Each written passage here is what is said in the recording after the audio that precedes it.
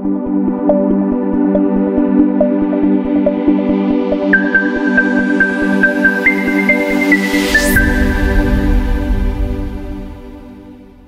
Lockheed story begins with the Lockheed brothers, Alan, Malcolm, and Victor, who were inspired by glider demonstrations and became interested in aviation. Victor was educated as an engineer and by 1910 had published 2 early technical works on aviation. Alan was inspired to learn to fly by Victor's interest in aviation, and Malcolm rose to prominence for developing a dependable hydraulic automotive brake. How did Lockheed become the Lockheed? Is their story similar to the Wright brothers, who first invented the motor-operated airplane? If you want to know all of these answers, then keep watching Businessman. Malcolm and Alan founded the Alco Hydro Airplane Company in San Francisco, California, and built their Model G aircraft, an innovative but commercially unsuccessful design. During the Panama Pacific International Exposition in San Francisco, they offer rides in their Model G to the crowds, earning enough money to establish the Lockheed Aircraft Manufacturing Company in Santa Barbara, California. In 1916, the F-1, their first project, was the world's largest seaplane, capable of carrying 10 passengers. This project was completed by Jack Northrop, a 20-year-old draftsman. In 1918, the F-1 flew for the first time, and the brothers began building flying boats for the Navy. Following World War I, the company created the S-1, a single-seat biplane designed for civilian use that was never successful. Lockheed Aircraft was forced to close in 1921 due to financial difficulties. Malcolm Lockheed relocated to Detroit and found success with the hydraulic brake system he created for automobiles. He was tired of having his name mispronounced as Lockheed, and he changed the spelling to Lockheed to match the pronunciation and used this name for his new company, the Lockheed Hydraulic Brake Company. In 1926, Alan rejoined Jack Northrop to form the Lockheed Aircraft Corporation, including the Lockheed spelling to associate with Malcolm's successful brake company. Their first plane was the Lockheed Vega, an extremely successful high-speed monoplane. The Vega became a popular choice for many of the world's top aviators, including Amelia Earhart and Wiley Post, with a range of 1,000 miles, a cruising speed of 185 miles per hour, and seating for 6 people. Lockheed was sold to Detroit Aircraft Corporation in 1929, and Alan Lockheed left the company. The company thrived, even though the brothers were no longer directly involved. Lockheed aircraft included the Electra, P-38, LO-49 Constellation, and L-1011 TriStar. The famous flying Lockheed brothers. Alan H. Lockheed, one of 3 brothers who would become major American industrialists, led this new firm. Alan, along with his brothers Victor and Malcolm, was born with the surname Lockheed. It had a Scottish origin, but it was spelled in an Irish way and pronounced Lockheed. The pronunciation was never altered, but the spelling was altered twice. Victor was the first to use the new spelling, Lockheed. Alan and Malcolm changed the spelling to Lockheed much later in life.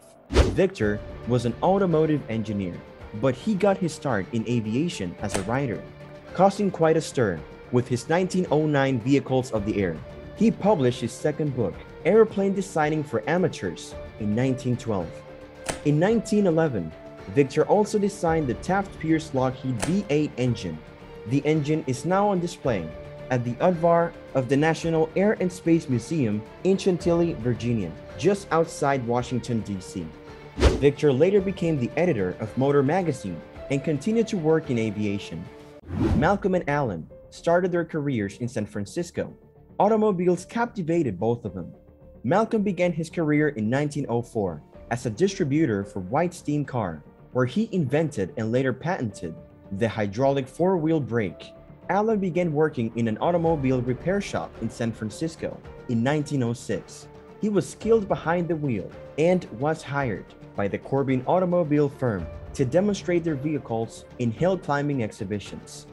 Enter the airplane. An investor, James E. Plew, had hired Victor to acquire the rights to a tandem wing glider. Plew's goal was to install an engine and sell a powered aircraft. He also directed Victor to purchase a Curtiss biplane. Victor hired Alan to work on the two-plane Chicago fleet. Victor and the other brothers later had a long feud. They reconciled just before he died in 1943.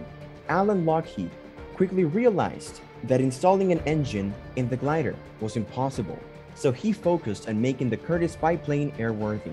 He also learned to fly in the same way that he learned to design airplanes. He just did it, with no formal training. Plu bought a second Curtiss, and Alan, a natural pilot, quickly rose to prominence at air shows. Both Alan and Malcolm were not engineers, but they were skilled craftsmen who eventually began to build their own aircraft. The Lockheed Model G was the largest seaplane ever built in America. The Model G was built in a garage near San Francisco's waterfront and flew for the first time on June 15, 1913. That was the beginning of a long line of Lockheed successes. The Model G caused quite a stir because it was the only aircraft flying in the Bay Area. The three-seat biplane made its owners a lot of money. The Lockheed brothers made $6,000 carrying over 600 passengers during the 1915 Panama Pacific Exposition. Soon after, Alan and Malcolm established the Lockheed Aircraft Manufacturing Company in Santa Barbara, California, and used the Model G to generate revenue while working on their second design, the F-1. It was a bigger flying boat. It could transport a pilot and 9 passengers thanks to its twin engines. The Lockheeds were fortunate in that they were able to hire Jack K. Northrop, a 20-year-old engineer draftsman. Anthony Stallman, who later loomed large in Lockheed Aircraft Corporation, was another good hire. The F-1 was a promising design, and America's entry into World War II and America's entry into World War I in April of 1917 prompted the brothers to seek a Navy contract for mass production. Alan went to Washington and impressed Lieutenant Colonel Jerome Hunsaker, who was then in charge of the Navy's aircraft engineering section. Hunsaker authorized a Navy test program for the F-1 and gave Alan a license to build 2 Curtiss HS-2L flying boats. Within a few months, the small Lockheed plant was up and running. On April 12 of 1918, the F-1 flew nonstop to San Diego, and work on the Curtiss boats went smoothly. Lockheed began to secretly develop a new jet fighter at its Burbank facility in 1943. The Lockheed P-80 Shooting Star was the first American jet fighter to make a kill. It also achieved the first jet-to-jet aerial kill, downing a Mikoyan Gurevich MiG-15 in Korea, despite the fact that the F-80 was already considered obsolete. Lockheed's secret development work began with the P-80 and was carried out by its Advancement Development Division, also known as the Skunk Works. This name was inspired by the comic strip Little Abner by Al Capp. This organization rose to prominence and gave birth to several successful Lockheed designs, including the U-2 in the late 1950s, SR-71 Blackbird in 1962, and F-117 Nighthawk stealth fighter in 1978. Skunk Works was known for producing high-quality designs in a short period of time and with limited resources. This was the reason they were known as the military's right-hand man. Armistice and suffering. The Armistice of November 11th of 1918 dashed hopes for larger contracts. However, the F-1 was converted to a land plane transcontinental flight attempt. It was rebuilt as a flying boat and continued to earn money for the Lockheeds by transporting tourists and working with the film industry. Alan and Malcolm Lockheed, Northrop, and Stallman collaborated to develop a new manufacturing technique. The goal was to mass-produce and low-costly manufacture a streamlined aircraft known as the S-1. Their design called for the use of a concrete mold in the shape of a fuselage half. 3 layers of laminated spiral strips of vertical grain spruce were placed into the mold. Each ply was coated with waterproof casing glue and bonded under extreme pressure for hours. The mold's 2 halves were joined to form a fuselage. The brothers discovered that they had spent $30,000 on the S-1 after designing and building their own engine. It flew well, but it was too expensive to compete with the hundreds of cheap post-war Curtiss Genesis and standard trainers. Thus, the first Lockheed venture came to an end. Malcolm packed his belongings and drove east to sell his patented hydraulic 4-wheel brakes. Bendix Corp eventually bought the patent from him.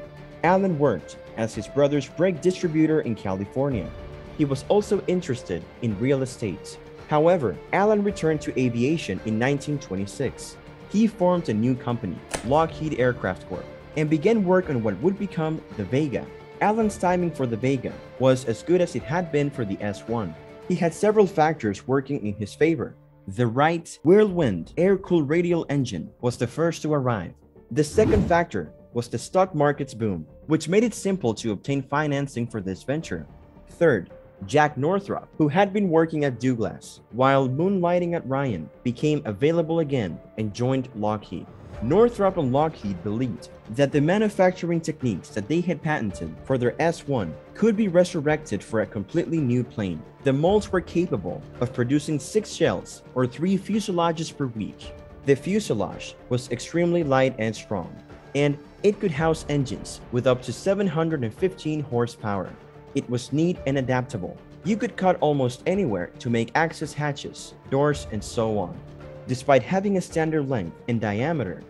Because Lockheed only had one mold, the fuselage was adaptable to a wide range of wing placements, cockpit positions, and undercarriage types.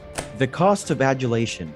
On May 25th of 1927, Pineapple tycoon James D. Dole announced a $25,000 price for the first aircraft to fly from North America to Honolulu, and a $10,000 prize for the second. The announcement, which came just after Lindbergh's triumph, threw a barrel of gasoline on the aviation bonfire. The prize money was tempting, but what the contestants really wanted was a taste of the adoration lavished on Lindbergh. Many Dole Derby competitors overlooked a basic fact in their eagerness to compete. Lindbergh could not have missed Europe entirely, no matter how good a navigator he was. That was not the case for the Dole Derby competitors. They were taking off from the west coast of the US for a 2,439-mile journey to a tiny volcanic speck in the Pacific Ocean. Even a minor navigational error could have disastrous consequences. Alan Lockheed was not thrilled about the risky flight, but he remembered how quickly the S-1 project had devoured his $30,000. As a result, he jumped at the chance to buy the prototype Vega from George Hearst, son of newspaper magnate William Randolph Hearst, for $12,500.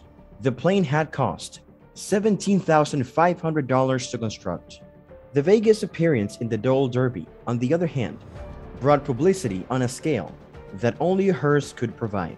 The Vega appeared in newspaper articles everywhere, many with cutaway drawings showing all of the expensive navigation, communication, and safety equipment installed for the flight.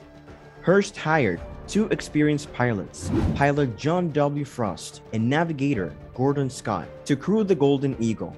Tragically, the brand new Vega vanished during the flight, and its fate remains unknown. The Dole race claimed many other lives and became a symbol of America's aviation arrogance. Despite losing the prototype in the Derby, the Vega was an instant sales success. The negative publicity generated by the loss of Golden Eagle was quickly offset by a long string of other notable flights. After seeing test flights of the prototype, Captain George H. Wilkins ordered a Vega and partnered with Alaskan airmail pilot Carl B. Eielson to make an epic, perilous transatlantic journey in April 1928. The two flew across the Arctic from Point Barrow in northern Alaska to Spitsbergen, north of Norway. Wilkins received the knighthood, and Eielson received the Harmon Trophy and the Distinguished Flying Cross. They extolled the virtues of the Vega's speed, strength, and comfort, and Lockheed was established as a viable business. 129 Vegas were eventually built, and they were flown by nearly every famous American aviator of the time. Amelia Earhart flew across the Atlantic in her bright red Vega in 1932. Other female pilots, such as Bobby Trout and Ruth Nichols, set records in the Vega. Speeds should be recorded. Wiley H. Post flew a Vega on 2 epic round-the-world flights. The first with Harold Gatty as navigator in 1931 and the second solo in 1933. Both flights were in Winnipeg. His Vega Post reached speeds of 340 miles per hour, far exceeding what Allen Lockheed or Northrop had imagined for the Vega. Aside from setting records, Vegas was used as airliners, corporate jets, and air ambulances. The National Air and Space Museum houses both Earhart's and Pose's Vegas. There were several variations on the basic Vega construct. The Air Corps bought one, the XB900, and renamed it the YP-24. It had a new metal fuselage, a Curtiss engine, and the standard Lockheed wing, and it could reach 214 miles in 1931. The company had done so well under Allen Lockheed's leadership that it drew the attention of the Detroit Aircraft Corporation, which declared its intention to become the General Motors of the air. The Lockheed Company had evolved as a result of its success. Northrop resigned in June of 1928. Fred Keeler, Lockheed's major financial backer, hoped to make a large profit by selling the company to the DAC. Allen Lockheed left the company in 1929, refusing to see it sold. Keeler's sell now instinct was correct, as it turned out. Within 3 months of the sale, the stock market crashed and the Great Depression began, sending the ambitious DAC holding company spiraling downward. Even during the Great Depression, DAC's Lockheed division continued to make a profit, but it could not save the overextended parent company. DAC went into receivership in 1931, and Lockheed closed its doors on June 16th of 1932, despite continuing sales and profits. On June 21st of 1932, a consortium led by Robert E. Gross purchased the assets, and the company began a new life under the name Lockheed Martin Corporation. Gross determined that while the new company would continue to build wooden Lockheeds for the time being, it would eventually focus on all-metal aircraft. Allen Lockheed would have no place. After the original firm was purchased by Detroit Aircraft in 1929, Allen established a new company, the Allen Lockheed Corporation. Allen designed a new aircraft, the Olympic Duo 4, in collaboration with some of his former colleagues. The Olympic Duo 4 was essentially a Vega with twin Menasco engines mounted in an unconventional manner. The two 275 horsepower engines were installed side by side with only 12 inches of space between their propellers.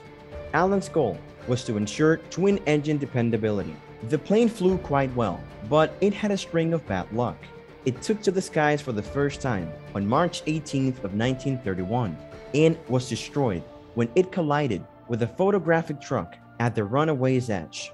Allen bravely rebuilt it with larger engines, but he never sold any of the new models. He founded the Alcor Aircraft Corporation in Oakland, California in 1937. Allen believed that a twin-engine 6-passenger feeder airliner could find a market. He rehired Stallman as CEO and hired Harold E. Webb as chief engineer. They designed the Alcor C6.1, a sleek, almost futuristic new aircraft. Despite its modern appearance, the new plane retained the traditional Lockheed wooden construction that had served the Vega and its variants so well. Allen created a circular fuselage this time. The C6.1 has been thoroughly tested.